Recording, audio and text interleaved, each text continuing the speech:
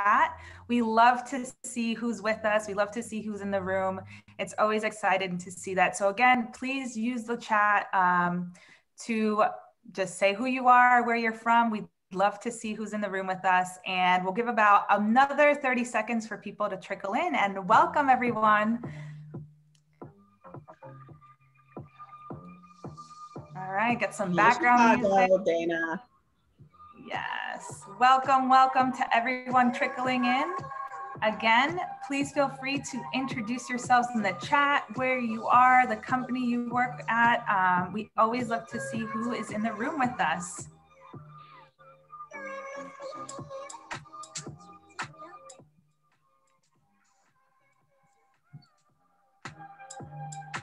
All right, so we're gonna get started. Welcome to everyone who is in the room right now. Again, as you are trickling in, please feel free to introduce yourselves in the chat function, name, company, where you're from. It's always fun to see who's joining us today.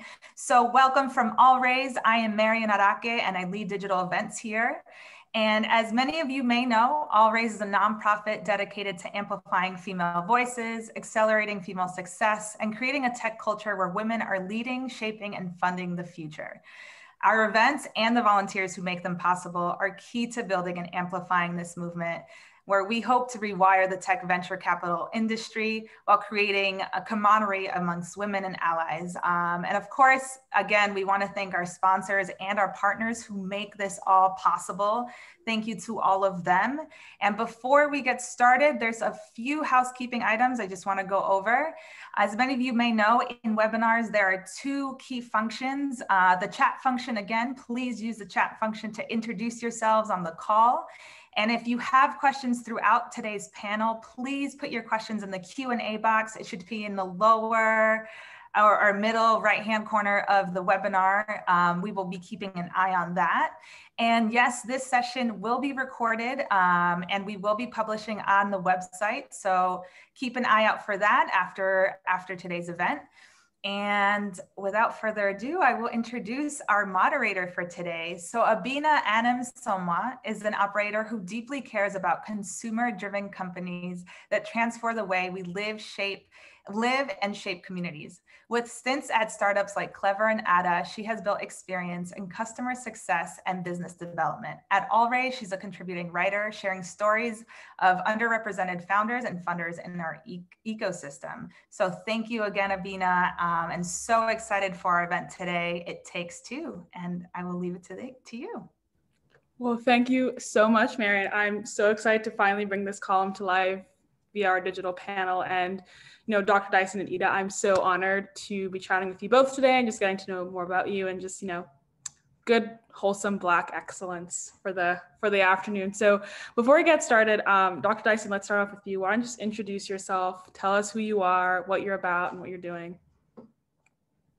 Yeah, awesome. I'm very happy to be here as well. Thanks so much for the invitation. So I am the CEO of Air Protein. And at Air Protein, we make meat from elements of the air using the most sustainable way to make protein on the planet. And excited to be a part of this conversation. And how about you? Of course. Hi, everyone. I'm Ita Ekpoudom. I'm a partner at Gingerbread Capital, and we focus on backing high growth, female founded and gender diverse teams. And I am a longtime fan of Dr. Lisa Dyson, and I am very, very thrilled to now be an official investor in Air Protein. That's so exciting. I mean, Dr. Dyson, you definitely forgot to say this about yourself, so I will do the honor of gassing you up. So did some research and I found out that you are the 4th Black woman and the 6th woman ever to hold a PhD in theoretical physics. And that is just incredible. And can you tell me, what is theoretical physics, Lisa? Yes. Because I don't even know. Maybe that's why there's only 6 women in the world. What is it? Well, what I studied and what I was, you know, and still have a strong interest in, was interested in how you can unify the theory of gravity, Einstein's theory of gravity, with with quantum mechanics in particular. And I studied one of the solutions that people are working on, which is string theory. Yeah, I couldn't even survive a minute in that class. Yeah, you'd have to. you'd have to dumb it down just a little bit more, but that is just truly fascinating.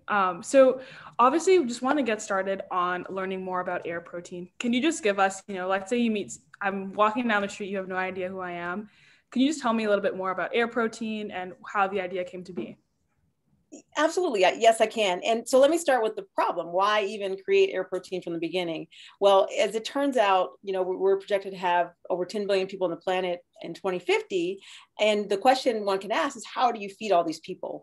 And when you look at how we are making food today, it turns out that our food production processes generate more greenhouse gases than the entire transportation sector. That's all of our planes, our trains, our trucks, and our cars combined. And it takes a lot of land. So the amount of land that's been cleared for modern agriculture is equivalent to the size of South America and Africa combined. So one can ask, where are you going to get all this land from? And when you're trying to feed 10 billion people, and what's going to happen when it comes to climate change. And so we really we are focusing on a new way of manufacturing, a new way of making food, of growing food that is much more sustainable for the planet. And on top of that is very nutritious. So we're using a process that's very similar to something that's already used widely in the food industry, a process very similar to fermentation. So think of making yogurt, making cheese. These are processes that use fermentation. And we have this novel way of doing it that leverages concepts that were first thought about by NASA during the space program, where they were thinking about, well, in that case, it's a very confined space. You have minimal resources and you have to be very efficient with how you use those resources. So they were trying to come up with ways to feed astronauts on long space journeys. That their ideas were sitting on the shelf. We haven't been to Mars as humans yet. And so we kind of picked up where they left off, and we're developing and commercializing. We've developed and now we're commercializing a way to make protein that's very nutritious, has all the essential amino acids, so a complete protein in a way that is super sustainable. And in fact, the most sustainable way to make protein from a greenhouse gas intensity standpoint, from a water utilization standpoint, as well as a land utilization standpoint. And then we take that protein and we're able to apply culinary techniques like temperatures and pressures to make structures that give you that bite that you're looking for when you bite into a piece of meat. So we're making meat from the most sustainable way to make protein on the planet. I truly feel like it's magic. Like I know you're a scientist, but you're a bit of a magician too. I would have to add. What was the development process like, coming from the idea of, like, how does someone just wake up one day and say, we're gonna make meat out of air? Like, I know you briefly described as you're thinking about the ways to feed the world, most people think alternative meats or just like eating less meat. Why was there a value of having a scientific and culinary process sort of come hand in hand? Yeah, well, the genesis really was trying to address environmental issues. So looking at where are we going? For me, it actually goes back to my childhood. I went to Louisiana a lot. My mother's family is from Louisiana, so I go there in the summers, have a great time. And then I went back to Louisiana in 2005 after Hurricane Katrina and saw a very different picture. And for me, going there and seeing, there was definitely people lost their lives, people lost their homes, people were essentially made refugees. They were in search of shelter, and some people never were able to come back to their homes. And I was there to try to help rebuild the city, along with many others that were trying to do whatever we could. But years later, I began to think about climate science and how we have these once in 100-year storms. We just had another one in the South, in Texas. Once in 100-year storms happening that are actually affecting people. People's lives are being affected today.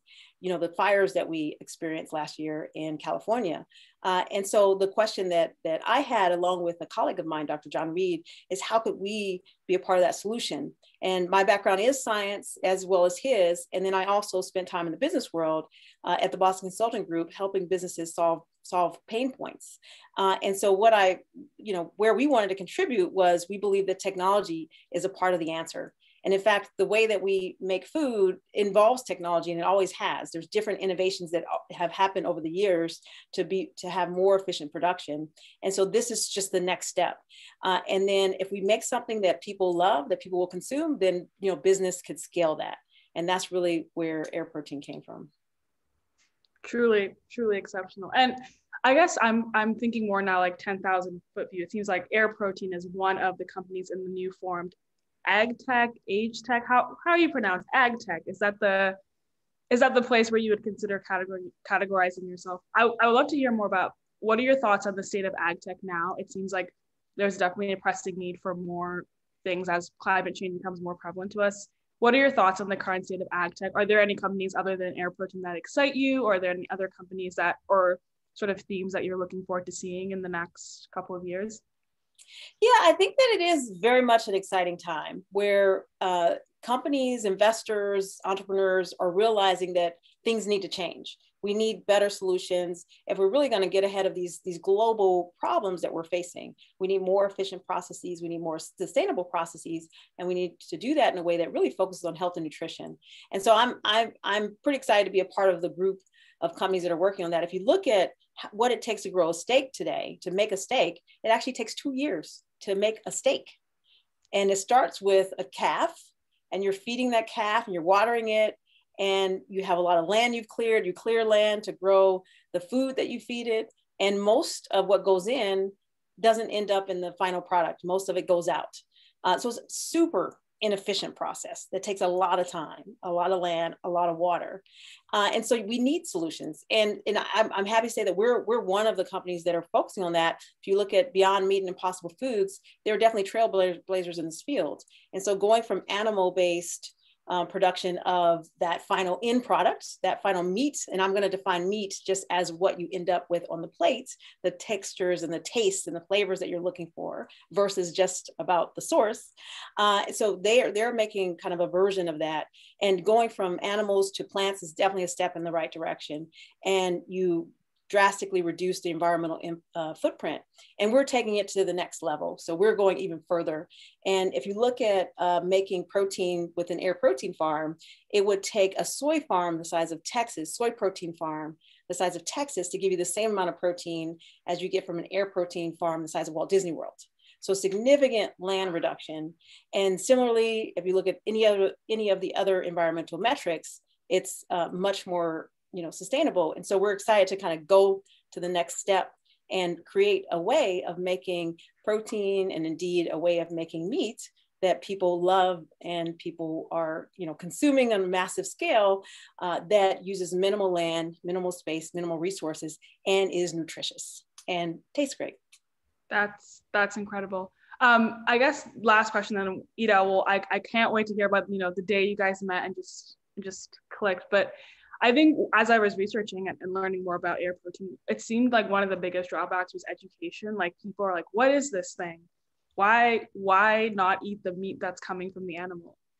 Have you as Air Protein considered thinking about that or contributing to the education of getting more people to lean towards a plant-based diet, or do you feel like you're just focusing on getting really great products out there? Yeah, I think that will be an important part of our story and our journey is consumer education. Why is this even important? Why is this a thing? And happily, we're at a moment where more and more people are seeking more environmentally friendly solutions. They're educating themselves. They're out there making choices with their dollars, even choosing the more sustainable options. So happily, this is a moment where companies like Air Protein has this consumer base, this base of advocates that are waiting for our types of solutions. So excited about that. But broadly speaking, this is a new way of growing food. And so we do, as a part of our growth and development, we'll be bringing all of the benefits to everyone about why Air Protein is the most sustainable way to make food. Why is it nutritious? And we hope that everyone will see for themselves when they taste it, why it's delicious as well. That's amazing. Obviously Air Protein, had to have some money to get it going. So Ita, I would love to sort of hear how did you guys meet? I know you shared the story with me earlier, but yeah, I would love to hear that. I love telling this story because I like to say I've been stalking Lisa for 4 to 5 years, but I learned about her the way I know we all Google, I know we all love to, if you're a curious person. For me, one of my personal interests, I'm fascinated by space. And I've always been fascinated by space. I think that there's, you know, universes out there and all this kind of stuff. So I'm the person that wakes up to watch the like lunar launches. And this whole last week with the Mars rover, I follow the rover on Twitter. I'm like, what did he do today? So because I have a personal interest, I found her TED Talk. And everybody on this call, if you have not, just Google Lisa Dyson TED Talk. It comes up, it's got like, I don't know, 12 million views or whatever. But this, she did it in 2016. I found it in 2017. And I watched this TED Talk and it blew my mind. And so I watched it and I was just like, I need to know her. You know, when you feel like a celebrity or something, you're like, I need to know her. Well, just the TED Talk, I was like, I need to know her. So I do what normal people do. I put her name in LinkedIn. Her profile came up and I was like, who do we know mutually together? And so I actually found somebody. I'm in this great organization called Women in America, which like Always it's one of these things about supporting women in their professional development. And so we had a mutual friend that had gone to MIT as an undergrad while Lisa was doing her graduate work. I sent her a note being like, I mean, this is crazy, but like, I know that you know this woman and she did this TED Talk. Can you introduce us? And thankfully she did. So that is how I met her in 2017. And I just started following her and like checking in and getting to know what she was doing from the standpoint of this science. And as I moved through the role that I was before I joined Gingerbread Capital, I just always, like, she was top of mind. And the raises and when she was looking wasn't quite right, but like I knew it was like something that I was like, I hope one day I have the opportunity. But it is the story of investor and founder relationships. Nobody kind of gets a check on a first meeting. You need to think about this as a long term. And I was like, even if I don't end up investing in her, I know that one day I'll be a customer of this because I'm a huge meat eater. And I was just I wanted her to be successful, whether it was because I invested in it or it just, this company needed to exist. So, you know, 4 years later, got the opportunity. And thankfully I'm in a great firm that everybody on our team just is as wowed with Lisa as all of you are. And she ended up getting together around, but we were able to come in early and just, you know, I'm really thrilled that we were able to. But like somebody said it, the way she can explain this concept so that non-theoretical physicists like can understand is part of what makes this special. And something this complicated, you need to have a founding team where you can take a science this complicated and say, you know how they make beer, you know how they make yogurt. Think about it kind of like that.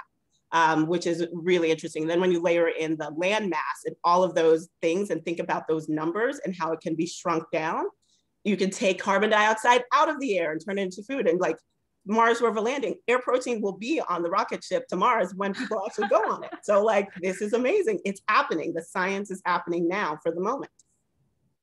Yeah, that's, again, I feel like you're probably like fangirling a little bit. I mean, I'm fangirling with both of you, but anyways, Lisa, I would love to hear like when Ita approached you, were you like, who is this woman? what was going through your head at the time?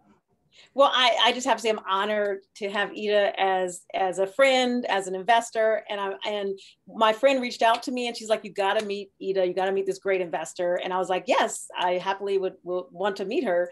And I've been impressed and honored by all of her energy, her fierce intelligence, her curiosity. And I think that she's just phenomenal. She's just a representation of the type of investor that you want. Someone who believes in you, believes in your vision, but also she really, she offers her network.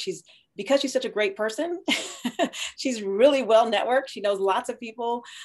She's, everything. She knows Princeton, Wharton grad, a fierce banker, everything, entrepreneur herself, 2 venture firms she's worked at. So she's a great person to have. And she's focused on getting stuff done, helping people get stuff done, putting people together that can help get things done. And so she's been instrumental. She made an introduction to another investor who did invest in us.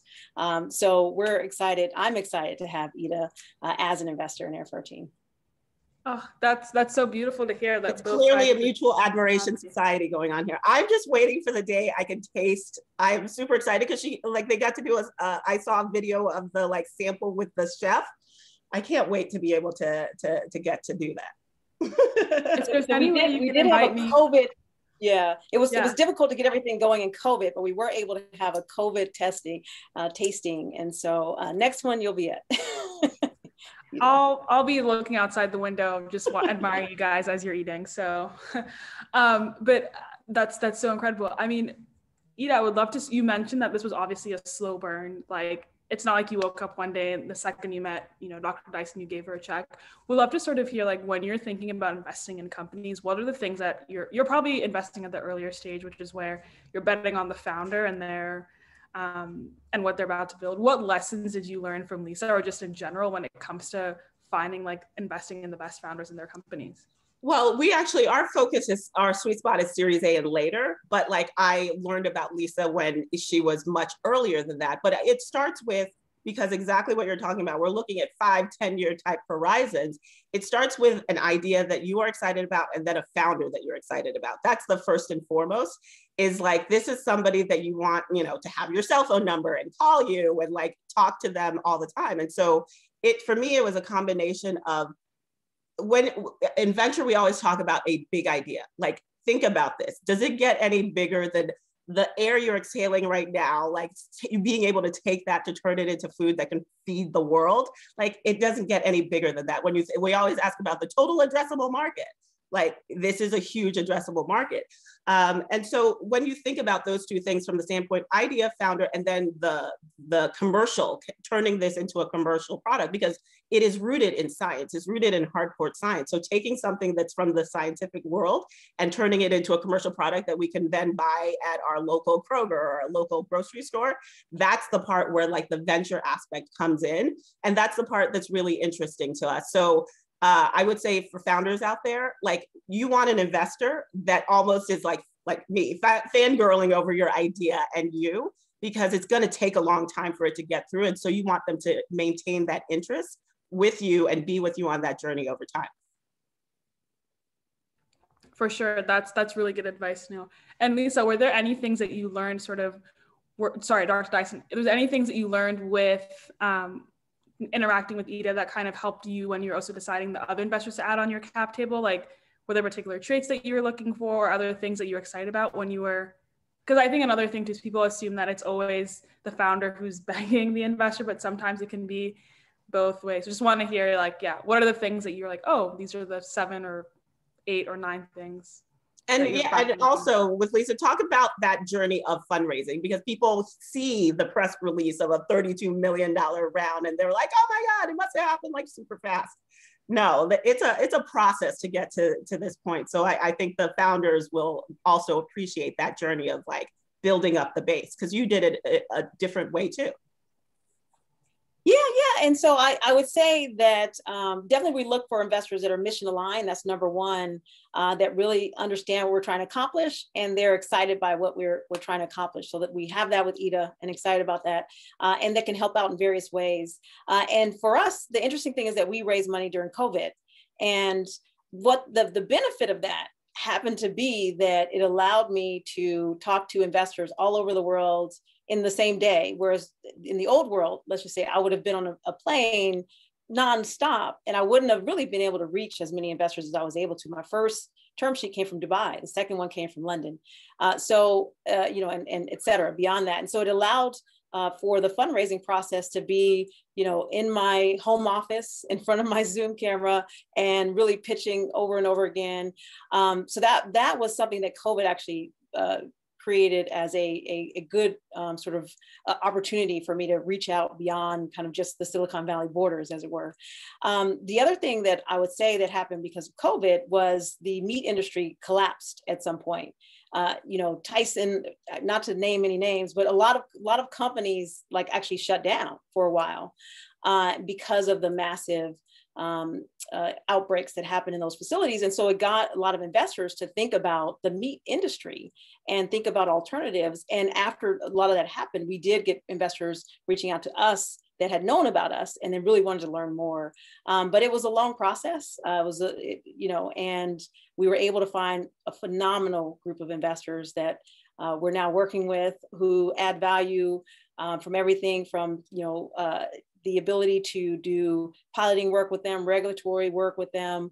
They have supply chains that we can leverage, future financings that we could, access, plant, financing facilities and those types of things. So we have a lot of great investors around the table and happy to have gone through the process. And one important piece were those people that, I knew from before, being a part of the picture and actually investing early, investing before the round had fully closed. And so that was because of the relationships that have been established, as Ita mentioned, and their, Ita's belief and the others, their belief in me and our team and what we were accomplishing, and enabling us to continue to hit those milestones as we were raising the financing round. It seems like, again, this wasn't an overnight success. A lot of meetings and trust and building was happening to eventually have this amazing payoff, which then we will get to. And let's be clear, also there's proof in the pudding. Like the people that led this round, it's not just like random, like, oh, let's throw some money. It is people with expertise in this space. And as she talks about supply chain, like people that really can see what they started and then say, okay, I see the path to commercialization. And that's the kind of thing that really helps accelerate things to the next level. Yeah, it's a good combination of finances and expertise, which is a great segue to you, Ita. I know would just love to sort of hear more about Gingerbread Capital and what you guys are in the business of doing. I'm passionate and obsessed with your mission, so. Yeah. Yes, I mean, I really enjoy what I do, and I'm very, very lucky to be part of an organization and a team that, my work is enjoyable because it's just an extension of what I enjoy doing. So Gingerbread Capital was started by Linnea Roberts, who is a longtime investment banker. And we actually were at Goldman at the same time, although we didn't know each other. I always laugh. I was like, she was a partner. She was the co-head of tech banking. I was an analyst and associate. We weren't just hanging out like best friends. We did not know each other at all. But so she had spent almost 28 years on Wall Street. And after she retired, those that know Linnea knows that she has much more energy than I do. We work really well because we're on different coasts. She's like on the West Coast and I'm on the East Coast. And by the time she wakes up and it is done, I finally wake up and I'm ready to catch up with her. So it works very well in our bi-coastal relationship. But so she started Gingerbread after she retired, and she was like, she spent 30 years doing other people's deals and she had never made a private investment till after she retired. And she goes, if a woman like her, who has the means and has the professional network to be doing it, hasn't done it, how are we expecting the dynamic to change? So she went and did something about it and stood up Gingerbread Capital. I joined her. It's heading towards 3 years already. Time flies when you're having fun. And so the mission is to get capital. We have a kind of a twofold mission: get capital directly into the hands of female founders like Lisa, who are building the next great companies.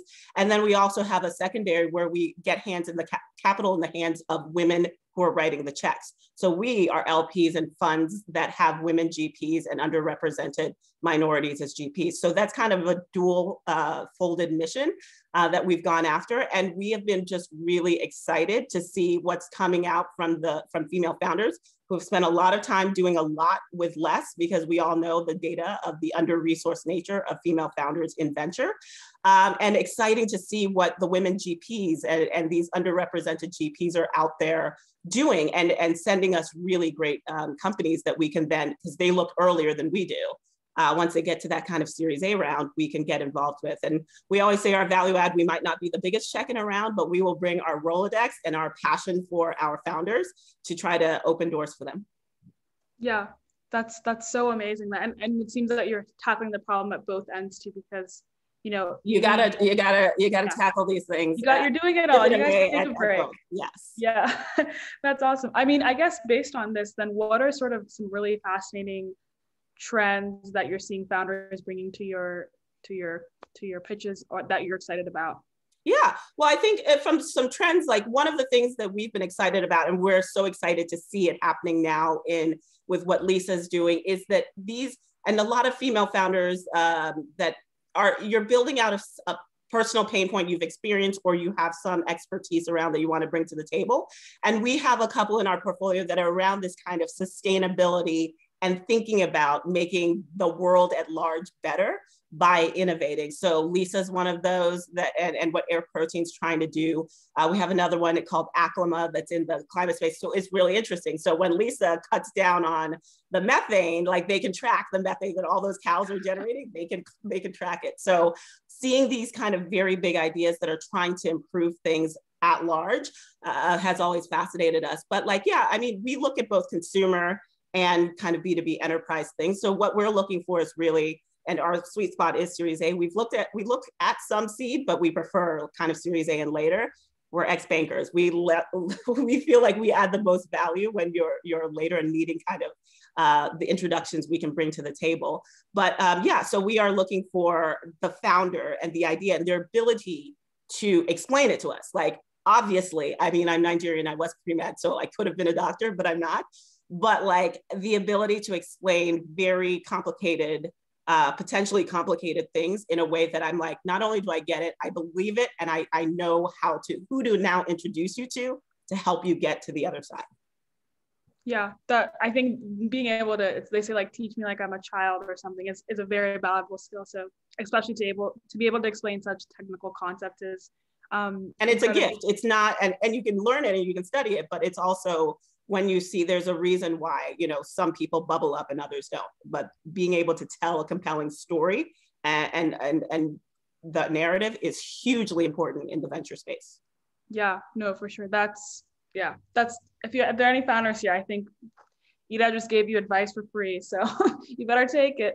I guess, you know, all three of us happen to be Black women, which is very exciting to me. And, you know, I feel like Black women is one of the most fastest growing we did a report on this for All Raise last year on, you know, Black women of color are some of the fastest growing demographics when it comes to being entrepreneurs, but often receive the less funding. So from both your perspectives, we'd just like to hear, how do you feel about this moment right now? There seems to be, I think last year there was 36 women who raised over $1 million, Black women who raised over $1 million in funding.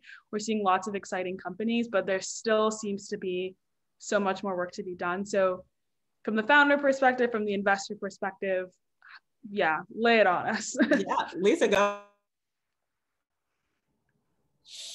Yeah, so the main thing that I would say is that I get to sit on the sidelines as my board member and executive chair, James White, is called on by some of the largest private equity firms, some of the largest VC firms, as well as large companies, asking how can they really rethink diversity or actually think about it for the first time.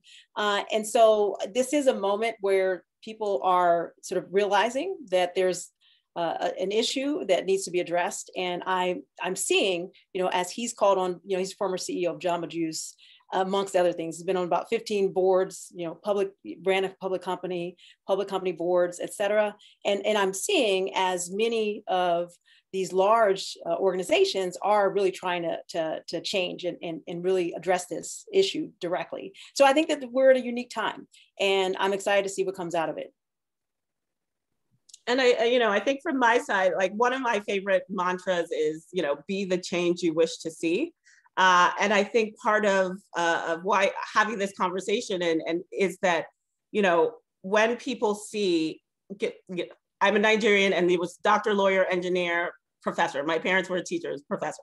So it's like when I growing up, being a VC was not something that was on my radar at all. Like I broke their hearts when I left pre-med, but then I went to Wall Street.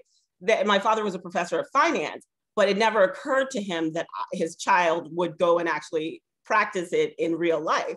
And so while they were like, why are you not the doctor we always wanted? When I sent my first bonus check, like a piece of my bonus check back to them, they're like, okay, this Wall Street thing is like, it's pretty wonderful. So it took having the exposure, and I went to Princeton undergrad, and there was tons of recruiting from Wall Street that came to campus, and I was a psychology major.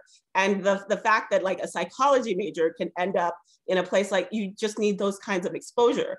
And so I truly think that, you know, us having this conversation, it going out there and saying that like, this is a career path. You can end up being a theoretical physicist that becomes a consultant that goes on and found something that brings all of those worlds together.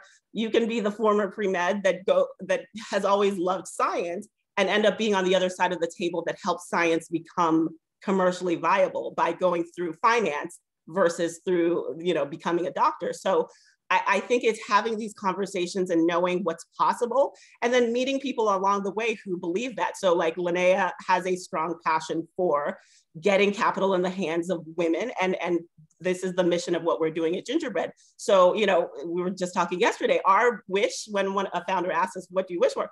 We want our founders to become wildly successful billionaire type women, because we know that they will put that money back into the ecosystem back another woman, back another person of color. And like for us, back like Black women, you know, we want more of us out there showing the kinds of talents and skills that we bring to the table. So, you know, the more that people can see what's possible, the better. Yeah. And when you said that stuff about, you know, my family's Ghanaian, it hit me right in the spot. They're like, what are you a doctor? What are you a doctor? And I can be like, I know Dr. Lisa Dyson. I'm associated with a literally, yeah. It's like my mom still sends me MBA applications. It's no, yeah. No, I think what you're saying is so fascinating. I think it's not just about, you know, building our own tables, but also like, you know, opening up chairs and allowing others to join along for this ride, which is why I'm really fascinated about this. I guess this question also applies to both of you. How optimistic are you about the allyship from, you know, like non-people of color? Because I think it's one thing for Black women to do this work continuously, but I don't think I personally don't believe effective change won't happen until everyone's on board and like on this mission of making tech or entrepreneurship more equitable and more diverse. So yeah, we'd just love to hear your thoughts on that too. Absolutely. I mean, I get to live it every day, right? I am a Black woman immigrant, and the founder of our company is a white woman, and we are different generations, and we had different kind of upbringings. But you know, the name of our firm, Gingerbread Capital, Ginger is Linnea's mother, who was the founder of and ran Minority Business Entrepreneur magazine. So when you know that you work with somebody whose own mother was out there working in the space and understanding what, you know, underrepresented people could bring to the table, you realize that you can find allyship where you might be different, you might not be from the same or like background, but you can have a common mission. And when those two come together, I think that's part of the reason why Gingerbread works, because our networks are kind of very broad. They're very broad and bring together those different types of ethnic groups, racial groups across the thing. And it works. Diverse teams really do attract diverse kinds of people that are coming to the table. How about you, Dr. Dyson? Anything to add there? Well, I'll actually go back to the comment about family. So my dad was an entrepreneur. He was started a chain of hair salons, 55 or so, finally they grew into. And so I kind of have entrepreneurship in my blood. And so I probably was never not going to be an entrepreneur. And it kind of doesn't matter what the world does around me. I was going to pave a way, and I've been paving a way. And I'm happy that we're at a moment where there's these, you know, other conversations that are happening, and we need to create opportunities for everyone and for people to see what's possible. And to have examples of what's possible, and to have others support their endeavors to achieve these things that are possible. So, you know, I think this is a great moment, but family is important. And for me, you know, I got to see my dad just have all kind of ideas, and got to see those ideas come to fruition, the ups and the downs, the highs and the lows. And for me, it was just, that was the type of thing that I wanted to do. And that's the type of thing that I ultimately threw my life into, my you know, full effort and energy into. And I love just the ups and downs of you know, being able to think big and dream big, and then being able to find those who will support you. And there's always going to be people who support you. There are going to be those that don't, and you just have to move them out of the way and keep going.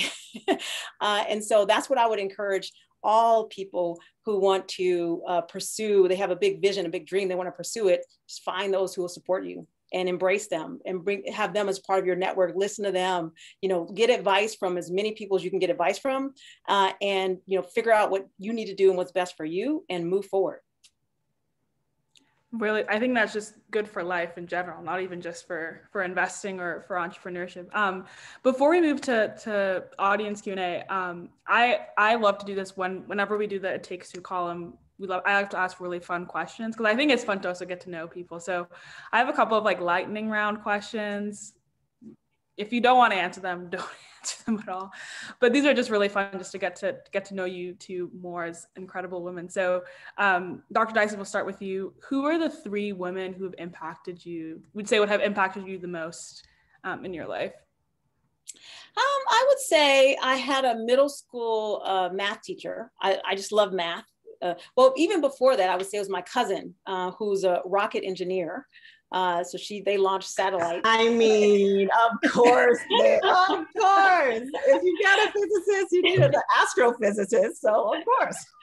Yeah, so she's a part of launching satellites in the atmosphere, and so I told her I love math, and she supported that, and she obviously loved math, and that's what led her in her direction, and so she was there as a role model for me growing up. And then one of my early teachers in middle school, an algebra teacher in particular, she just was a role model. She was someone I looked up to.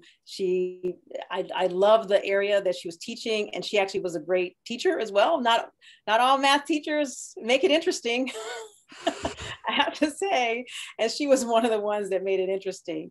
And later in life, I did a lot of self-study because I found it more interesting to read the books than go to lectures. But she was one of the ones where I really loved going to lectures. And I'm gonna put Ita out there. In particular, I think Ita really does show you how powerful it can be to bring different parts of your network together. To help accelerate things, and the generosity that she has around opening up her network, brainstorming with you, figuring out how you can move things forward. That's something that I appreciate and I admire. Wow. Just well, wow. Like, I don't even know. It was my birthday this week, so I'm just like coming off this glow of just hearing nice things said about you. So thank you. Thank you. Happy belated birthday. Thank you. Apparently it's going on for 40 more days. So that goes to part of my groups of women. So I will clump them into clumps. And so it first starts with the women in my family, starting with my mom. She passed away in 2007, but like, I now think about what a revolutionary type person she was, because my mom came, and parents, both of them, they came to the US in the 60s to do their schooling. And my mom did her undergrad, master's, and she probably would have been a PhD, but 4 children later. And this was during the Biafran War. So they left their families and were out of contact for like 2 years while a civil war was kind of going on in Nigeria. So that bravery of coming to this country where, and they were like in Arkansas and Nebraska. And so like they faced racism front and center. And it was really the way that they kind of persevered through that and built the family unit that we had. So my mom, my sister, I have 2 sisters, one has passed away. So like, the women in my life from my family just really are and were strong, very strong people. And then I think about teachers that I've had. I'm a product of the Virginia public school system, Tab High School, Tab Elementary, Tab Middle, Tab High School. And I had amazing teachers, and I'm Facebook friends with my teachers now, but like, my 3rd grade teacher, like I can remember them all. And Agia right there, she is the sister of one of my childhood friends, and she also went through the Tab, and she is a founder now who just raised her C. Brown. Agia is amazing. I love exactly. Agia. Yeah. 2 Tab High School alumni right here. So the power of an amazing public education system, and really amazing women teachers that I had along the way. So we took advanced calculus, AP calculus, all these other things that set me up for success when I got into Princeton and beyond. And then I really do have an amazing group of women in my life now, starting, with I said, my birthday just happened, but my best friends created this Zoom to end all Zoom birthday parties, people from all over the country, all over the world.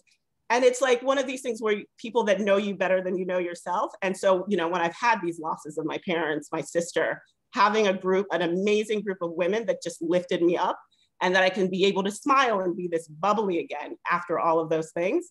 So that's the category of like strong women that, whether they're related to you or they're like friends that become family, you need that in your life that can bring along the way. So that's the categories that I use. Wow, I feel like, I don't know, I'm gonna go call my mom after this.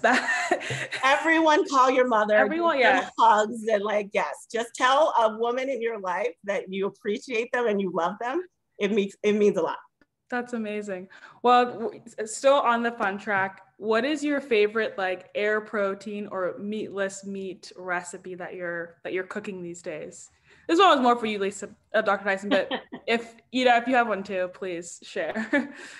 Yeah, well, one of the things that we introduced and had a tasting around was our air chicken.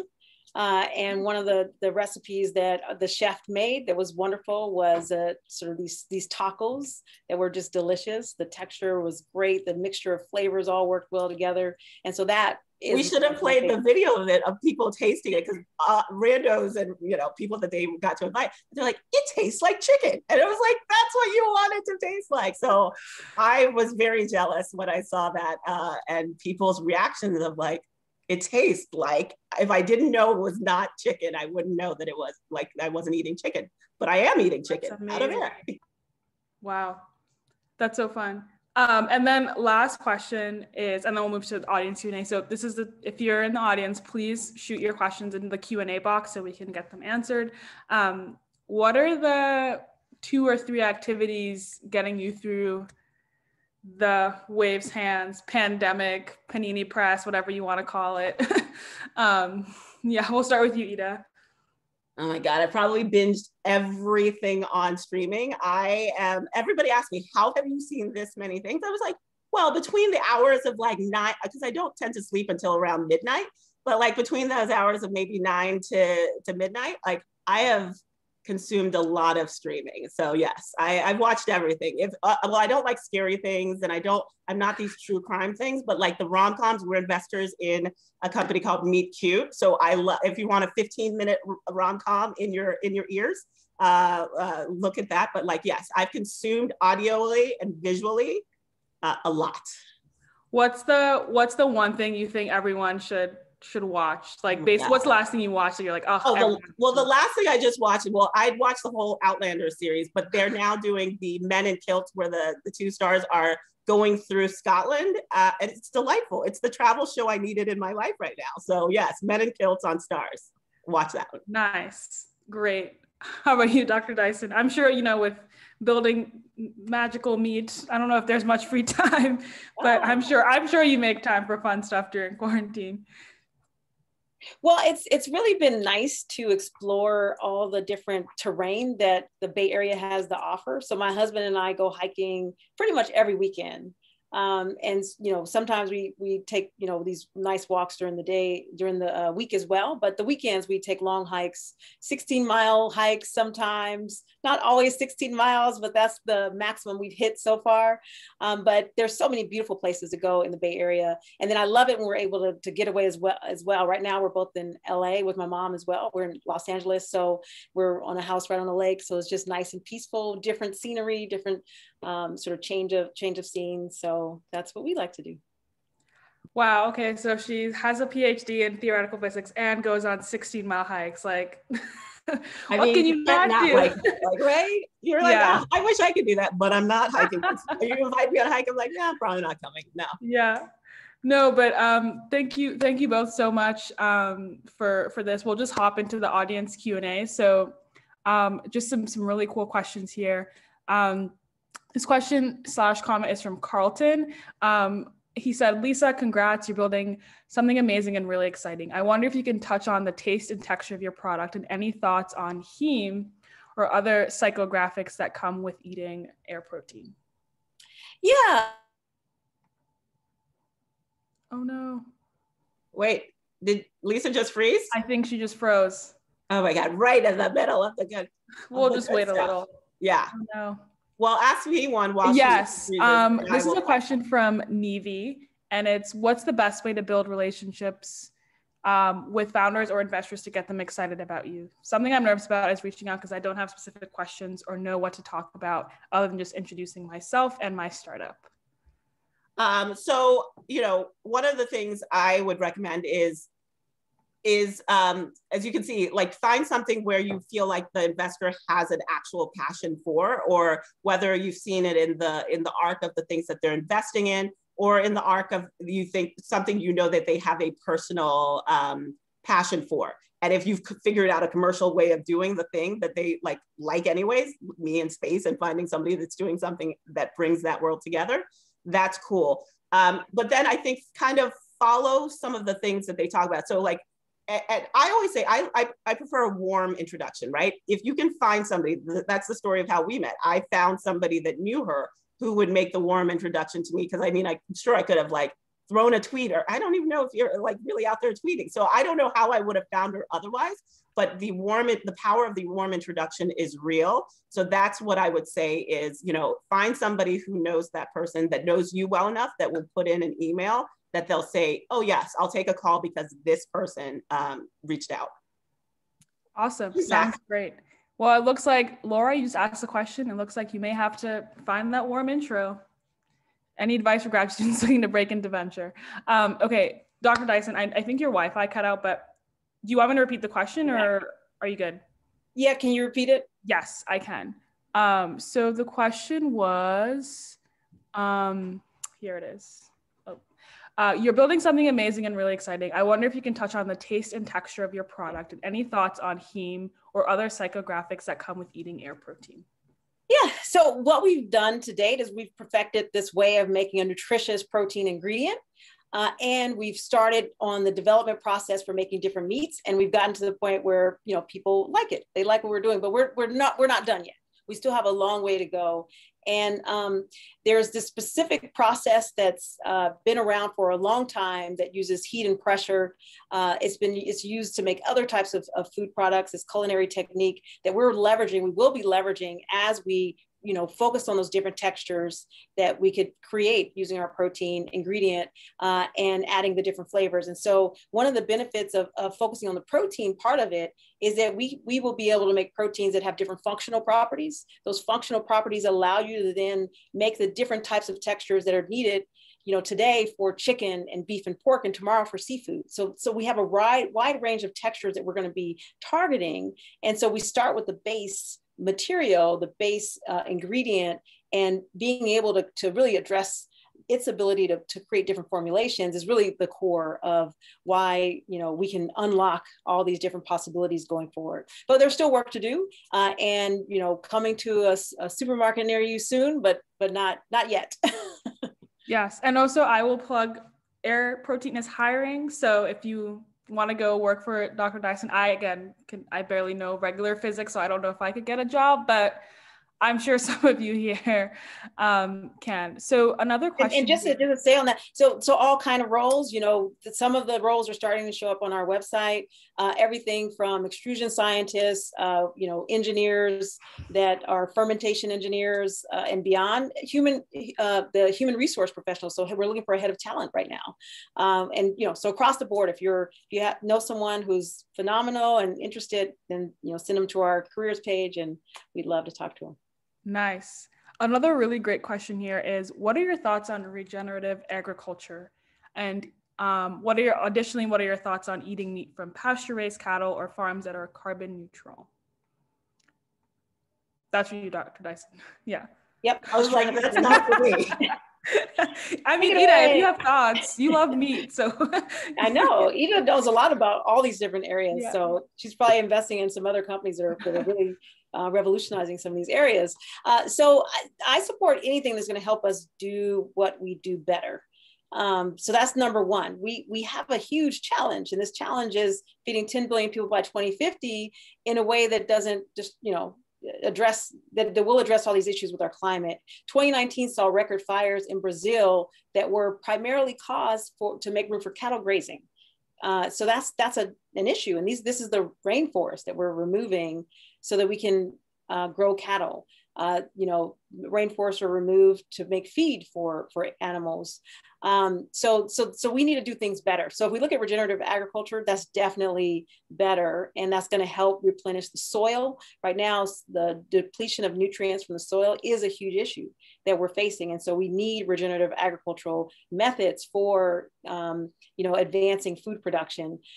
We're bringing another solution into the picture, and our solution can help address the additional sort of need, the additional demand that's going to come online as more and more people have children and we have more mouths to feed. We do need more solutions. And so that's really an area where we can directly address is how do you now make more protein? How do you now make more food to meet those the mouths to eat, to feed the mouths that are coming online.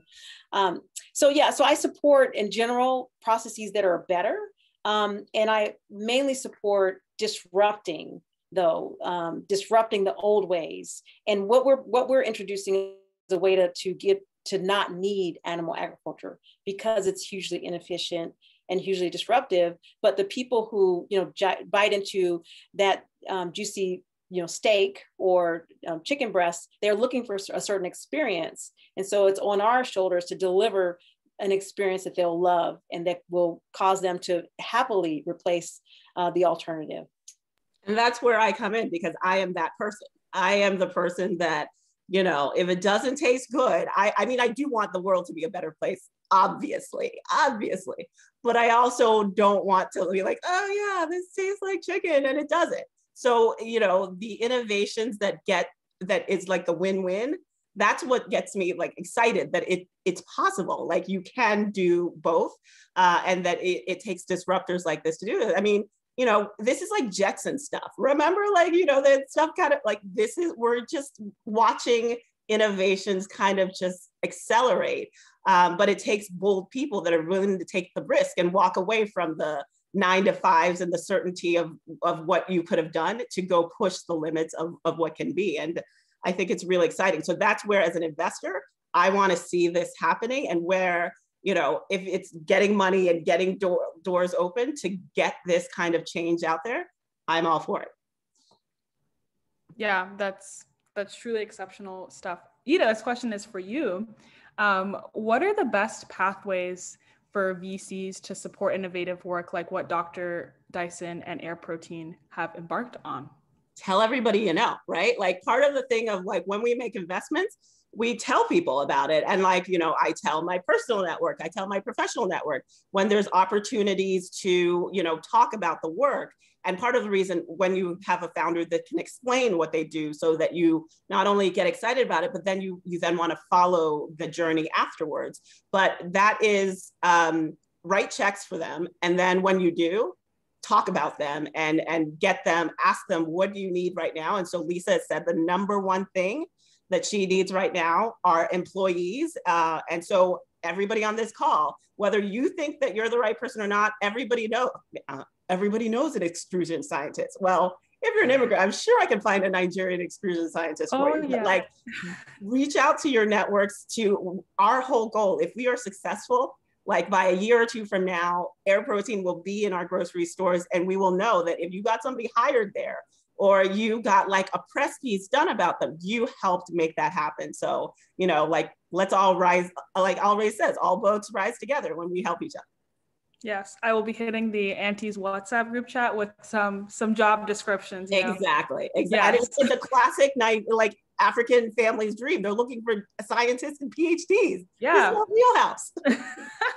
Nice. If I can't be a doctor or a scientist, yeah, someone else can. And this is just the last, just because we're two more questions here. I love this question. What is the best piece of advice that you've ever received to accelerate your career? Oh, wow. I think the whole thing around mentors and sponsors, like, mentors are the people that will give you the advice and talk to you in the room. And then sponsors are the ones that are talking about you when you're not in the room and putting their reputations on the line for you.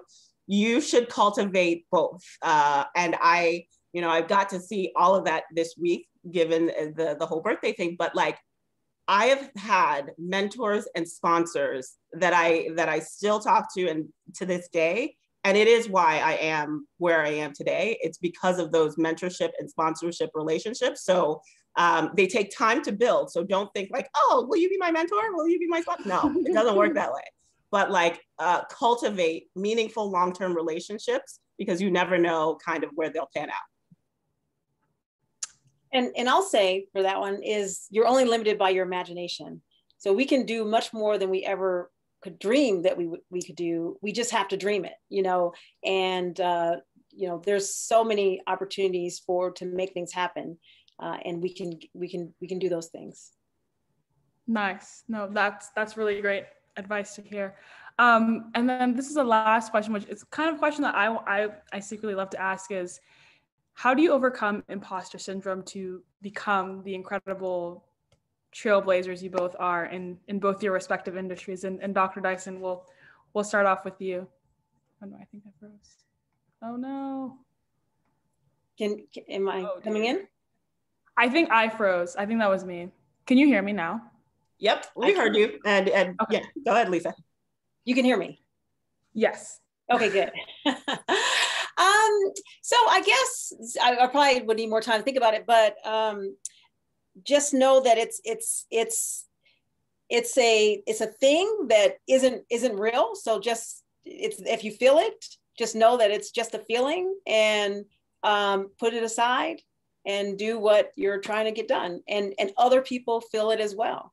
And so don't let that be anything to inhibit you from doing what you want to do. And you can't get things done if you don't try.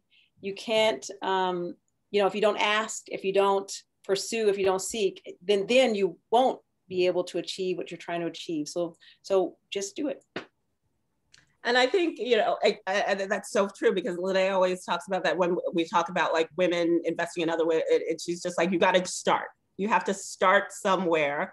And I think one of the things that you notice is that once you start doing it and you realize there's lots of buzzwords out there, but like when you break it down, it is not necessarily as complicated as it might seem. Like, I always think about like finance and all that kind of stuff. Like when I was a trader, like in the end, it boils down to buy low, sell high. Like you don't want to buy low and sell lower, right? And when you're thinking about things about what you're doing, if you're be personally interested in it. Like don't do something that bores you to death, because you're not going to do it well. But if you're doing something where you find like, I would be doing this if somebody wasn't paying me to be my job, then you kind of know you're in the right place. But also don't be afraid to, if you are not in the right place, walk away and reposition yourself in that right place. Because if you're not happy with what you're doing, you're not going to do it well.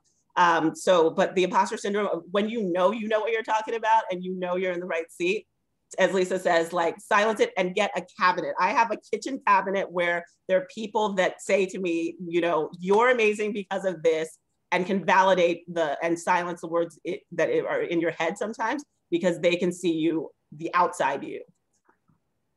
Yeah, I definitely, I like to call it my board of directors, like your personal board of directors. Yeah, there's just like 3 friends where I'm like, imposter syndrome, they're like, shut up. Exactly. Yeah, you definitely need that to stay grounded. Well, we're right at the top of the hour, so thank you both so much, Dr. Dyson and Ita, for blessing us with all this wisdom and sharing all your thoughts. And I know Marion is back here, so I'm sure there's other announcements. You both know where to find these incredible women, so yes, definitely take advantage of it. No, yeah, I just wanted to take the time to thank all of you today. Oh my God, the imposter syndrome, like that hits real. And so appreciate those insights and those tidbits, and just appreciative for the time you took and the stories and the vulnerability. We are so grateful. Thank you again for all of you. Really enjoyed this. And for the audience members, we will be sending out a survey. We would love your feedback, and we would love to continue more events like this. So thank you again for your time. And I look forward to staying in touch and hearing more about the future of Air Protein. Let's all look out for it. Thank you for having us. Thank you to All Raise for doing this series. I look forward to seeing who else comes along as you keep doing this. It was an honor to be here. Thank you so much. Yeah, thank you for your support. Bye, everyone. Bye. Bye. Bye.